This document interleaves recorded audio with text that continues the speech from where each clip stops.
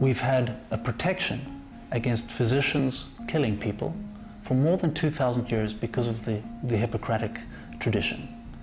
And we have now arrived at a moment in history when we've opened Pandora's box, and the inevitable danger is that physicians become a threat to their patients. Laws have a task. They tell people if something is good or is not good. And the moment the euthanasia law was voted, the state officially said euthanasia from today on is something good.